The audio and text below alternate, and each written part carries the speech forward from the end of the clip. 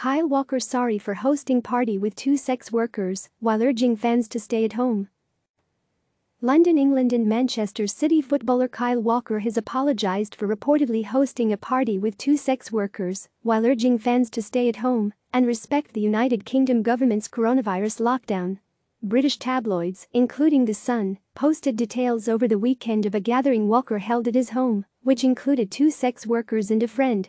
The meeting breaks the UK's current lockdown laws, which ban gatherings of more than two people and states that Britons must not leave their homes apart from for essential reasons and only with members of their own household.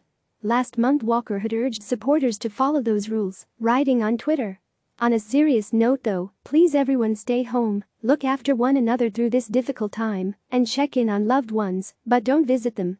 In a statement sent to CNN by Walker's agency, the England fullback said, "I want to take this opportunity to issue a public apology for the choices I made last week, which have resulted in a story today about my private life in a tabloid newspaper. I understand that my position as a professional footballer brings the responsibility of being a role model. As such, I want to apologize to my family, friends, football club, supporters and the public for letting them down," he added. "There are heroes out there making a vital difference to society at the moment, and I have been keen to help support and highlight their amazing sacrifices and life-saving work over the past week. My actions in this matter are in direct contrast to what I should have been doing regarding the lockdown. And I want to reiterate the message. Stay home, stay safe." Walker has 48 England caps and is a first-team member in both the national team and Manchester City squads.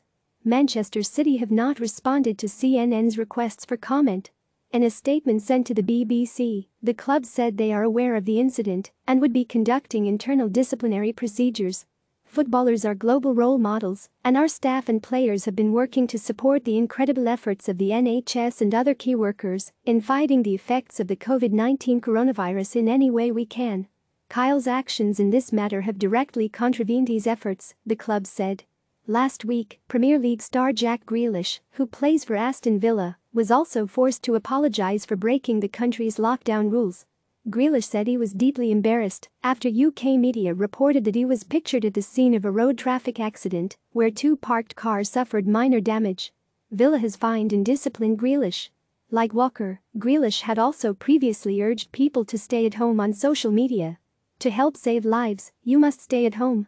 Only leave your house to buy food, to buy medicine, or to exercise," Grealish said in a video posted to Twitter.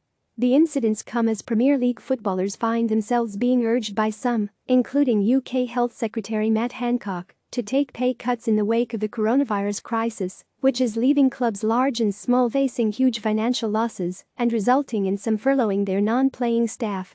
Ex-England star Wayne Rooney wrote in a column in the Times newspaper on Sunday that players are being treated as scapegoats over the issue, noting that not every player could survive a 30% drop in their income.